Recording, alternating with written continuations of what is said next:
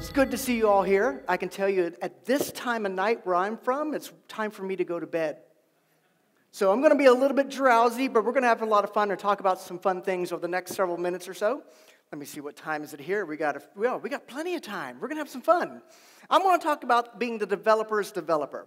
And one thing you want right away is this QR code that will get you access to the entire slide deck. It's an open slide deck. You can get on Google Slides right now, so take a picture of that with your phone, or grab the bit.ly link here at the bottom where it says bit.ly dev of devs.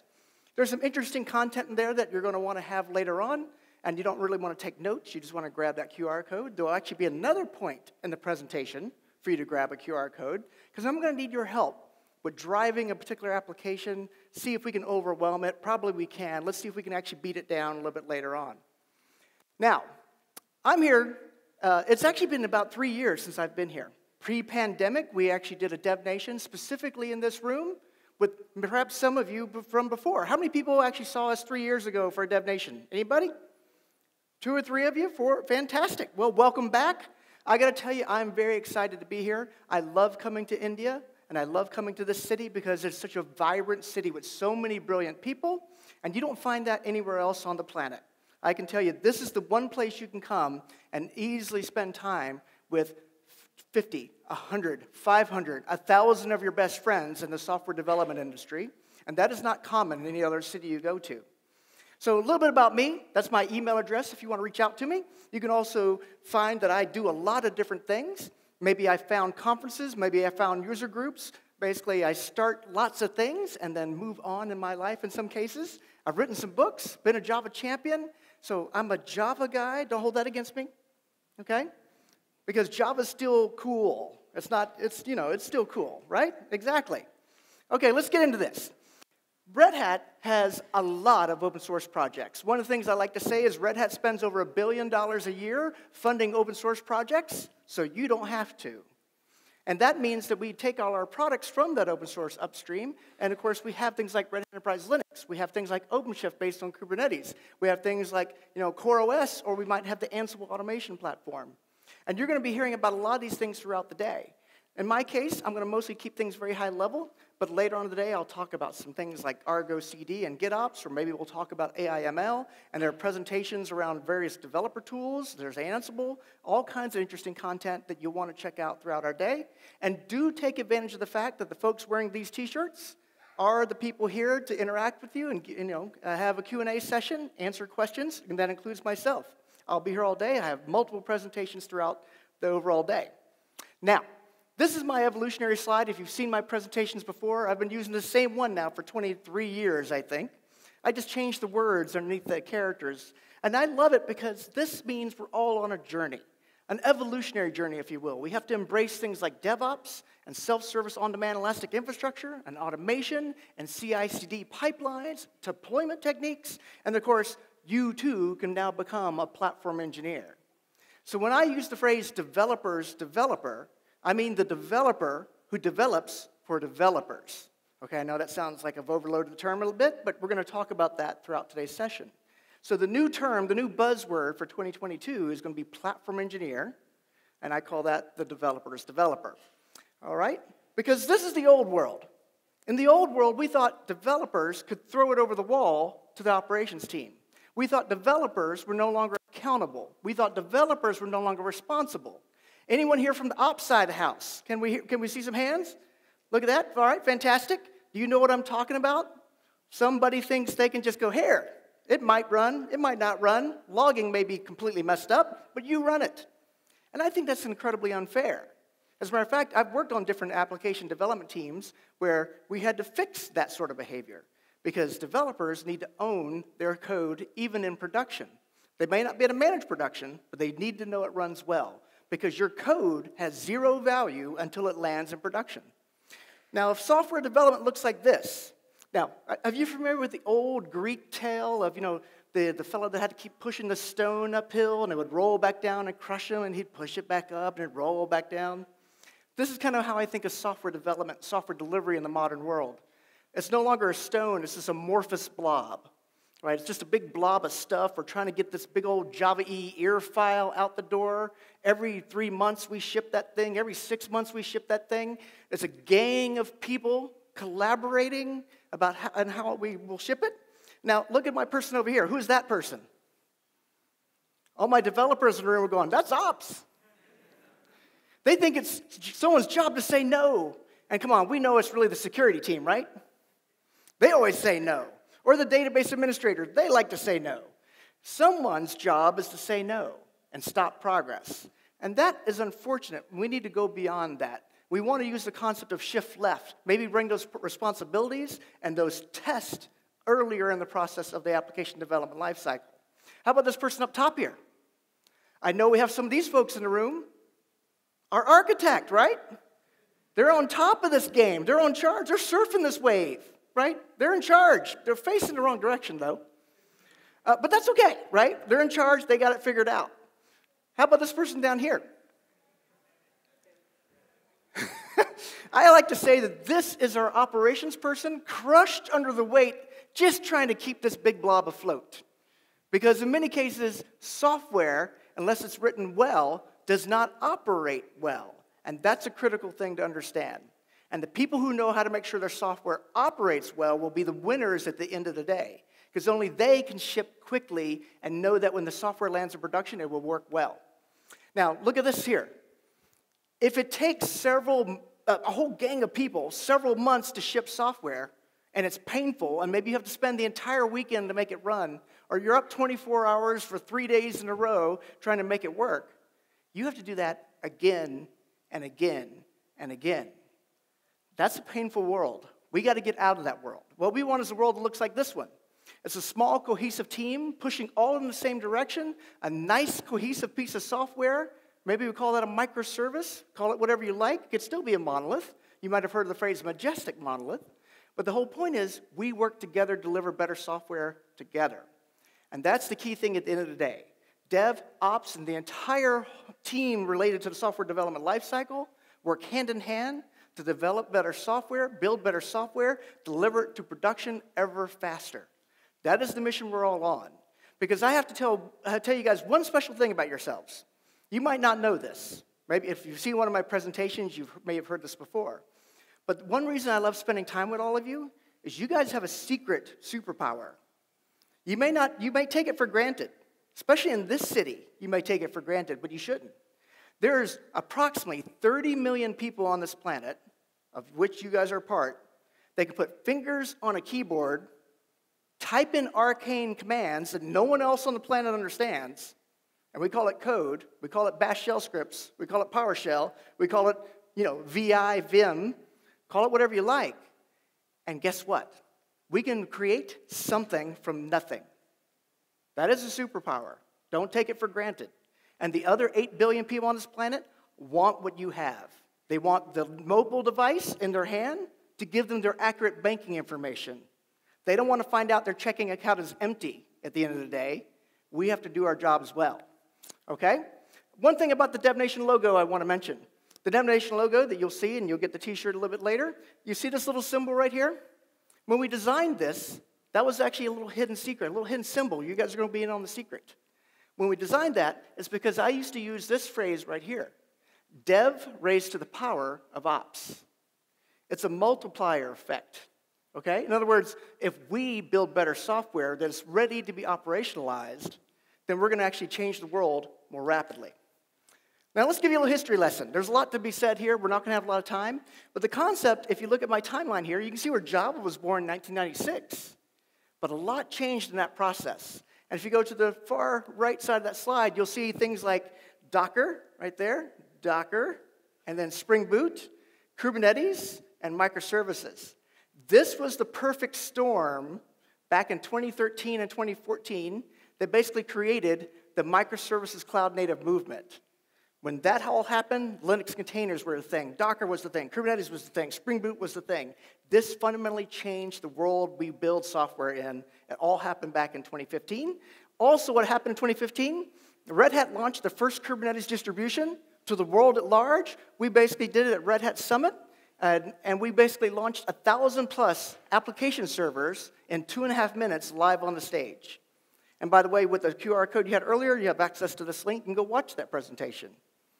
And so that was a monumental moment for the world at large. We showed you that Kubernetes could change the game and how you orchestrate Linux containers. Also at that event, we did this. We actually ran one of the very first IoT experiences. So we gave Bluetooth beacons, little Bluetooth tokens, to over 300 people that participated in the event. And we tracked them around the entire conference throughout the entire day. We collected millions of transactions based on the fact that those little Bluetooth tokens would issue a check, right? So basically, with a UUID and a little signal strength indicator, it would issue a check about 2 times a second, and we had Raspberry Pis staged all over the building. So we could actually see what rooms people were going to that were at breakfast, and of course, they came to the keynote room. So that was all part of that same presentation. I make this point right now because I want you guys to help me test something. We have a new application that we want you to play with. So you have a few seconds here to grab this QR code. Grab that QR code for just a second. We won't have a lot of time here, but this is going to give you access to this little new interactive application I want to show you real quickly. Okay. Anybody get in yet? I still have to go get in myself. Let me actually double check this on my phone. And here. And we're going to see how much our network latency burns us here. All right, so let me get out of here. And let's see. Looks like it's still hitting. Just double checking. There we go. All right, good. And here and here. So what this is a little game where when I hit go, okay, there's my version of it here. Let me double check by hitting refresh. It's a little game where we put you onto different teams. You also can see we actually gave you a name. So I'm Ramsar here. And so I'm not on this list. It only shows the top 5 right now, but there will be a top 10 at the end of the game. So when I hit go, you will basically contribute your energy by hitting the screen to your car on your team. So if you're on the gray team, if you're on the yellow team, like on my phone, I'm on the yellow team. So let's try that real quick. Let's hit go and see how this works out. So now you're going to see this little windmill. This is you provide energy to the game. So I'm playing both right now. I'm playing left-handed and right-handed. Okay. Let's see. You guys are driving pretty well. That is fantastic. Come on, now you got to hit that phone a little bit harder. Don't break the screen though. I'm not paying for that. All right, so got to tap. But this concept is incredibly powerful because what you're playing is a simple little game, but it's actually backed up by a Quarkus application that then in turn is working with a Kafka broker. And of course, InfiniSpan is an in-memory data grid. Looks like I got to catch yellow up here. Let's see if I can help yellow out. Nope. For some reason, the yellow team is always a little slower. Does anyone know why? Almost. And you get a little network latency there. And you can see the blue team won. Okay, look at that. So, Hosha. Look at our winners right there. Okay, now we're going to tell you more about this application later in the day. I just wanted to get a chance to see how it feels. But let's actually make a change real quick. All right? As I mentioned earlier, the whole point is to get code in production. So what I have here is a fully automated system. And if I'm an application developer, I'm going to bring up my Visual Studio Code. And let me see, right now you see there it says Jumbo right there. Let's actually make it say Namaste. And I'm also going to make a change that you'll see on your phone. We're going to enable shaking equal true. So right now you're tapping, but you're going to have an accelerometer feature in a little bit where you can actually shake it, okay? We're not going to turn on the blowing option because we just did survive a global pandemic. So we'll leave that one off, but let's make that true, hit save. And so get status. So as a developer, I just make my code changes. Of course, you saw me run my test locally, right? Okay, I didn't. But, normally I would run my test. And I'd say git commit. And let's see. So I said namaste.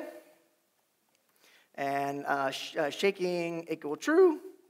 Just make it a nice little git commit there, git push. And let me double check one thing to see if all is well. Let's go here. And like I said, we'll come back to this and work on it later this afternoon, but I just want to get you a feel for how this works. So from a developer experience perspective, all they have to do is git commit, git push. The rest is fully automated out to production, including what you'll see on your phone, hopefully in a few minutes. Okay, let's come back to this now, and we'll wrap up some of the slideware. All right. Now, As I mentioned, 2015, we actually showed you that application where we had all those Kubernetes pods coming to life, 1,000 plus application servers. Now, the world has changed since then again, all right? So that was 2015. Now the world has changed again. If you look here, we have this thing called Spinnaker and Helm and Istio and Argo CD. The book called Accelerate, if you've not read it, came out in 2018, told us about these new metrics we should be capturing. And then, of course, Quarkus was born in 2019, but team topologies was the key milestone along the way because it taught us some new principles. If you've not read that book, I highly recommend it. And you can see right there, ThoughtWorks basically said trial and adopt the concept of platform engineering. So we're going to talk about platform engineering a little bit more because it has fundamentally changed the way we think of software development. So if you look here, you can see it's on the ThoughtWorks radar, applying product management to platform engineering, internal platform teams, and look at platform engineering product teams. So you hear a few key words there: platform engineering, product management. Those are some key words to understand. So what is a platform? All right, a platform, a digital platform, is a foundation of self-service APIs, tools, services, knowledge, and support arranged as a compelling internal product. The developer's developer builds a platform for developers. You get the title of the presentation now?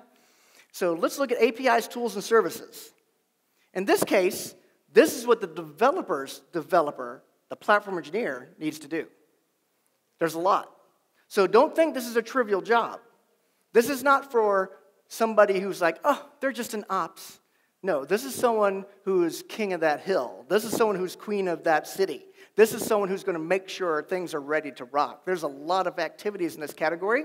Just to kind of call out a few here and kind of mention them, you know, something as simple as, okay, are we going to use namespace as a service, cluster as a service, configuration management? How am I going to get the environment stood up for that user? Is very, very critical, because guess what? You don't want developers having to wait, filing a ticket, waiting days, if not weeks, for a virtual machine.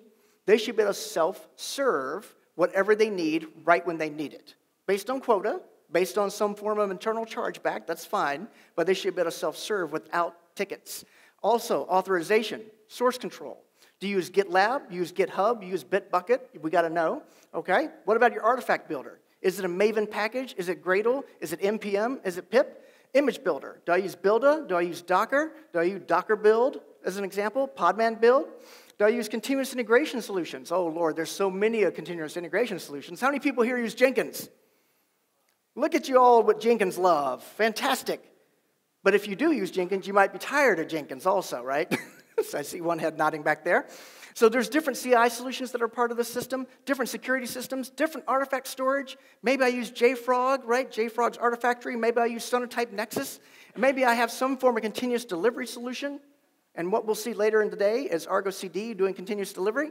Observability tools are super critical. I need to figure out what my CLI, command line interface, API is, my DBAS, my Kafka as a service. I guess one of the things I have running at this moment in that system you guys were just interacting with is a Kafka as a service. We could talk more about that later today.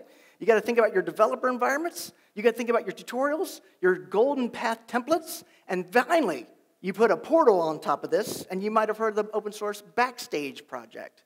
But you can see there's a lot there, okay? So a lot there that we have to talk about. So the digital platform is a foundation for self-service APIs, knowledge, and support, and arranged as a compelling product. So compelling is going to be a key word we get to. Now, who do you do this for? Who does the developer's developer work for? Well, a developer's developer works for developers. The platform engineer works for developers. They work for those stream-aligned developers. They work for those application developers, those Spring Boot developers, those Node.js, those Python Flask developers, and also you might work for these developers, these 5.6 million developers that are part of the CNCF, the Kubernetes ecosystem, representing 31% of the actual back-end developer workforce. So already, there's a ton of people who know Kubernetes. How many people here already know Kubernetes, work with Kubernetes, touch Kubernetes? See, the majority of you. Fantastic. You're in the right place today because that's what we'll be talking about a lot today. Okay? As a matter of fact, you know, the thing you were just messing with here, over here, kubectl, get pods. All right, so this is my Kubernetes running right here, including those Tecton tasks and Tecton pipelines that got executed to completion. And you can see And actually, it still says jumbo there. Let's go back over here. And let's go here. And here. And let's go just kick it. Make sure it's going to get pushed out. There we go. We'll let that go ahead and push out. But over here, you can kind of see I do have this complete Kubernetes environment. I can look at how many nodes I have. I can look at how many pods I have. And I can interact with it. And you can see my Namaste is rolling out, doing the rolling update right now. Right? So it's taking down those jumbo, if you're familiar with Swahili and Kenya. I like going to Kenya, so say jumbo instead of hi. Now Namaste. You can see Namaste rolling out there right now. Caught that just in time. Look at that. I didn't even plan for that. Okay, so 31% of the backend developers are interacting with Kubernetes at this point in time. The reason that matters, though, is think about all that YAML you have to edit. It is actually 20 steps, 20 steps, to get a cluster up and get Hello World deployed when it comes to a brand new code base. And then if you want to add CI/CD to it, it's dozens of lines of YAML that's incredibly error prone. So we're going to be working on some things like that, and you're going to see some of that later today. Okay, let's talk about one other thing for your developer. Remember, as a platform engineer, you build as a developer for developers, and one of the things you want to do for those developers is reduce their cognitive load. Because as an application developer, specifically in the Java ecosystem, if you're a traditional enterprise developer, back in the day, we did this thing called COBOL. I know no one knows it anymore, but we did this thing called COBOL, and we did this thing called JCL, Job Control Language, and that was only if you're kind of the IBM universe and you're cool. I wasn't so cool. I was in the Unisys universe. We had Wiffle, workflow language. We just were cheap. We didn't have the money for a good IBM big iron. But then we learned maybe things like C++ and 4GL and relational database technology. This was easy back then. Life was easy back then because I've been through all these generations of these technologies. Look it up to 2016 there. The average application developer who's in the Java ecosystem now needs to know a ton of things to be successful in our ecosystem, and there is no front-end engineering there. There is no React and Angular and Vue and all the server-side rendering and all these progressive spas, right? Are you building single-page applications? And there's no Kubernetes. So we have to reduce the cognitive load on these people because they're suffering from all this change in their ecosystem. And if you had to learn Kubernetes, it is an amazing ecosystem of technology at this point in time. It is overwhelming. And this is important because our goal as a developer's developer is to make this easier for them. Because guess what? Our developer is not a unicorn. Our developer is a horse. You know the difference? One is a mythical creature. This doesn't exist in the real world. The horse does, and we need to make sure they're fully enabled. Now let's talk about compelling, and then we got to get out of here, okay? So compelling, becoming the developer's developer, is about platform as a product. When it comes to platform as a product, you need a product manager, a UX designer, and a dev advocate. If you're producing a platform as a product for a team of developers, I don't care if it's 10 developers or 500 developers or 50,000 developers, you need some folks to have these roles: product management, UX designer, DevRel, dev advocate. And we'll explain why. By the way, here's a job posting I just found last night for Intuit, trying to hire one of these people. So if you're familiar with Intuit, the people who do those checking and accounting kind of things. And one other thing, this is a good point. When it comes to being a dev advocate, you are a cheerleader. This is me 35 years ago, and more than 35 pounds lighter, obviously. So here's the point what I'd like to make about being in DevRel, being a dev advocate. Your goal is to be the cheerleader for those other developers.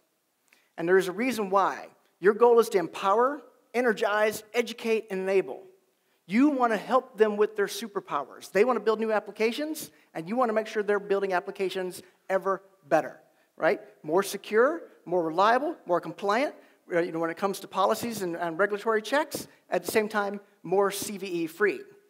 When it comes to the tip of the iceberg, you have to think about all these different deliverables. As a platform engineer, one key thing I love to ask people is, did you welcome the developers? I can tell you from a Red Hat perspective, we have a lot of Kubernetes out there, a lot of Linux out there amongst the biggest corporations in the world. And sometimes we find whole teams of developers not yet using that technology. And when I ask the platform engineering team why those people aren't using it, it's real simple. there was no welcome. You got to welcome people to your platform. And you got to do things like provide great chat, and you got to provide, for help, right? Help desk kind of things. You got to do things like MongoDB as a service, Postgres as a service. You got to do things like making sure you have nice video tutorials. If you don't have any video tutorials, are you welcoming people? Well, really, you're not. Brilliant documentation is super critical. This is what Backstage looks like. So this is the portal that can sit on top of all of this and then provide self-service when it comes to the developers. But this doesn't come for free, if you remember the layers we showed you earlier. And then I want to actually see if our application changed, and we're going to play one final version of this game with you. We do see Namaste rolled out. And if I look here, let's see if you guys could hit refresh on your mobile browsers. Let's see if we did this correctly. Yeah, there we go. So you should have a little red thing. So we actually just made a change to your application. It says enable shaking. Go ahead and tap that.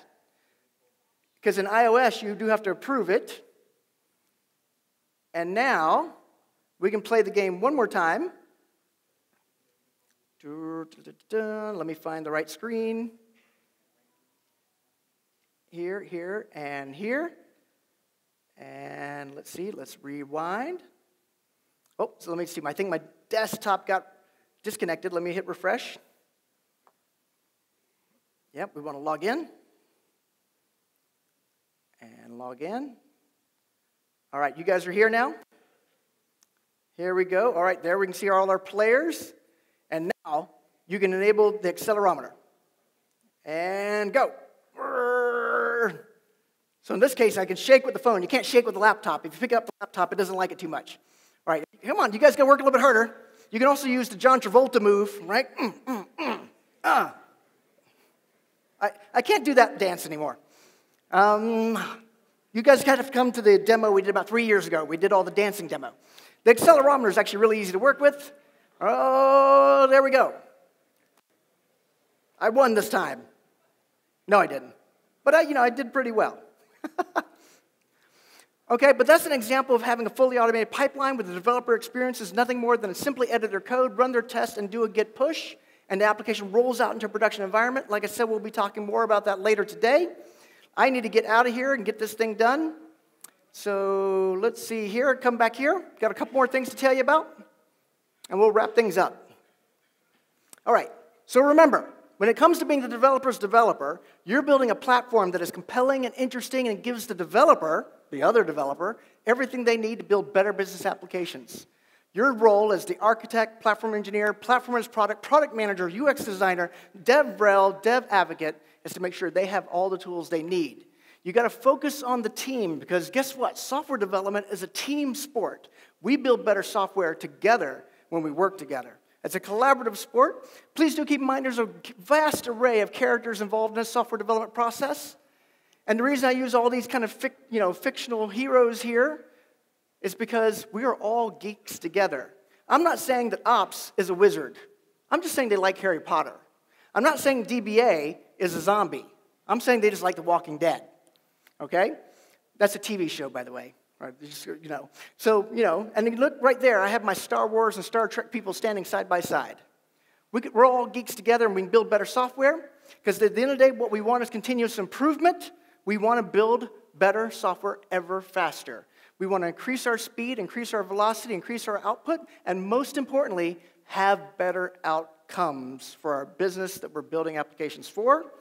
And one quote I love from Viktor Frankl here. If you've not heard the story of Viktor Frankl, he's a Holocaust survivor, Holocaust concentration camp survivor. He has many brilliant philosophical statements, one of which I love.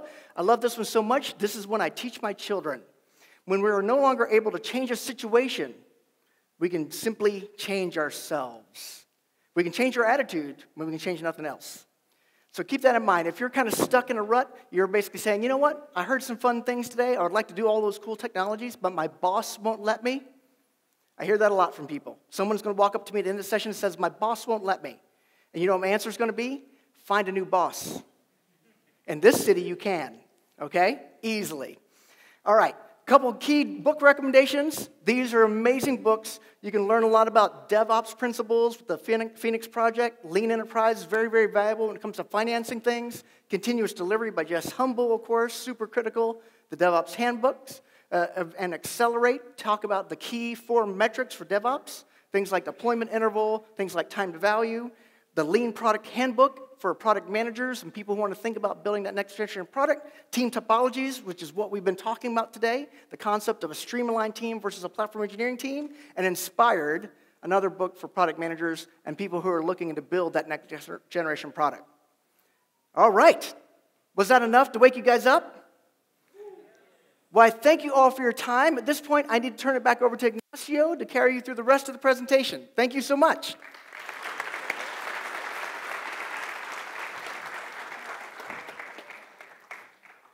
So thank you so much, Burr.